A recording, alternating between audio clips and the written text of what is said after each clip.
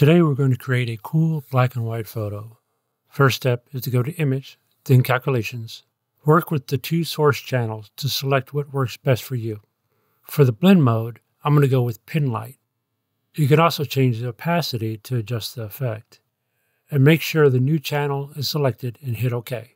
Go to your channels and select the new alpha channel that was just created. Press Ctrl or Command A to select everything. Then Ctrl or Command C to copy. Go back to your layers, create a new one, then Ctrl or Command V to paste the black and white image in.